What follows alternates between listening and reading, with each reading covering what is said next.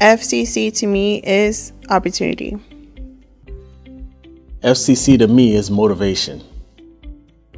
The people there are very friendly, kind, understanding, and they really help you find yourself. FCC is success.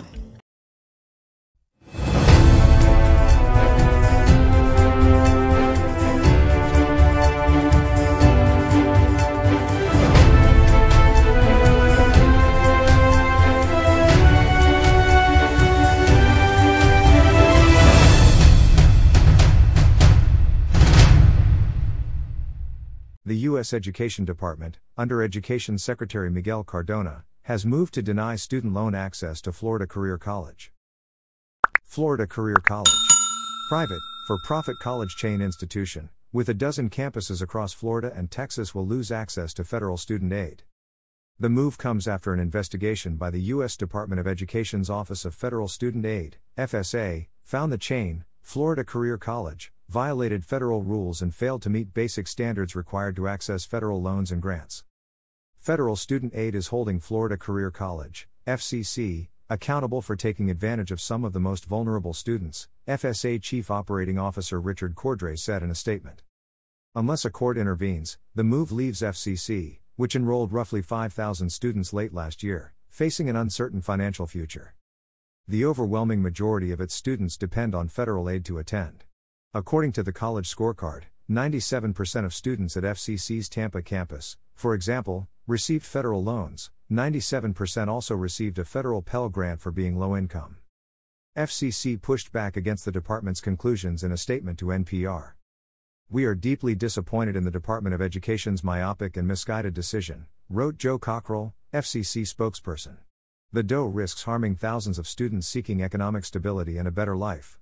For more than 40 years, our singular focus has been quality career training programs that meet or exceed all state and federal regulations so that people can find a good job in their chosen career path.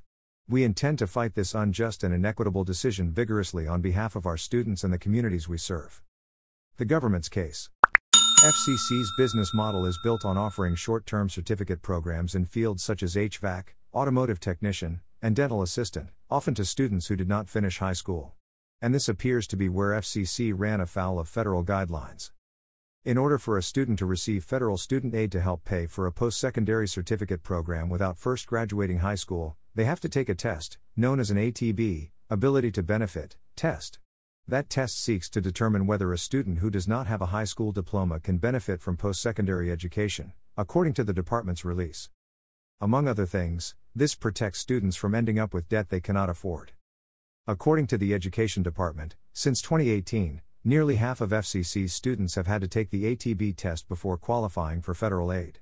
But this testing process, according to the department, was often a sham. Federal investigators found that test administrators routinely broke the rules to help students pass, including by filling in or changing answers after students finished their tests, helping students during testing or taking tests for them, and permitting students to use calculators in violation of testing rules. The department's Office of Federal Student Aid also found evidence that FCC employees and employees of its parent company, International Education Corporation, IEC, knew about and encouraged violations of the ATB testing process to affect test outcomes. As a result of these efforts, helping students pass the test who likely would have failed otherwise, the department found, FCC and another school owned by IEC accounted for nearly 75% of all ATB enrollments nationwide during the 2021-22 award year. In a statement, FCC insists it consistently meets and exceeds the requirements set by accreditors and state and federal regulators, and that it is routinely commended by accreditors for its exceptional student services offerings, including career services, job placement, volunteer opportunities, and access to additional community and government resources. The Education Department found that making it easier for students without a high school diploma to receive federal aid and attend FCC eventually hurt many of them. Between 2016 and 2021, more than half the students who entered FCC via this special test ended up dropping out, many of them with student debts. According to the College Scorecard, the average annual cost for the largest program on FCC's Tampa campus is more than $35,000. The midpoint for all certificate schools is less than half that, roughly $16,000. Research has shown that those hit hardest by student debt are those who take on loans but do not finish with a degree or certificate. What borrowers should know. The Education Department says, if FCC quickly agrees to meet several stopgap standards, students currently enrolled in short-term programs will be allowed to keep their federal aid through September 30 and potentially complete their certificates. If the chain does not agree to meet these standards, access to federal student aid will be cut off by the end of April 2023. Very important to note. Present and former students with federal loan debt may qualify for what's known as a false certification discharge of their loans, if they believe they benefited from misconduct around administration of the ATB test, including if they were allowed to use a cell phone to answer questions or if the test proctor in any way provided assistance during the test itself. The department's findings come on top of allegations made in a federal class action lawsuit filed against FCC 3 years ago. In that suit, plaintiffs argued the school was targeting economically vulnerable people of color, making false promises of career training and job placement while pushing students into loans they could not repay. At the time, FCC called the suit baseless legally and factually. Last month, in a process known as individual arbitration, an arbitrator issued an award to Florida Career College, according to Cockrell, the FCC spokesperson. The specific details of the award are confidential. Cutting off a school's access to federal student aid is a dramatic move from the Education Department and relatively unusual. According to federal data, FCC is the first school in 2023 to have its request for continued access to federal student aid denied.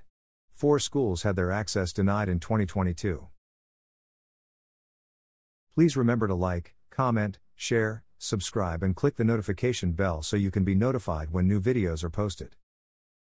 May the divine grace of Almighty God be upon you and your family. Remember, to love your neighbor as you would love yourself. It is a divine requirement attainable through kindness. Spread the love.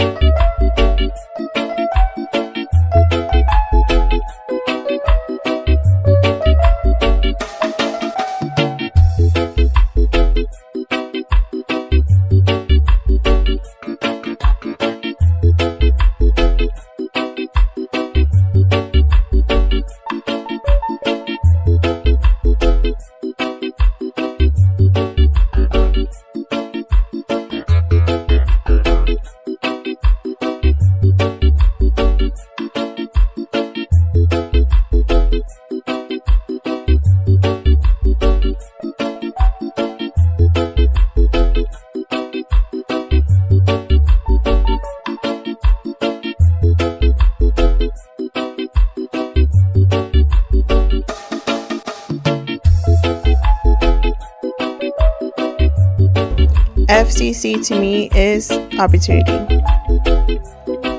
FCC to me is motivation. The people there are very friendly, kind, understanding, and they really help you find yourself. FCC is success.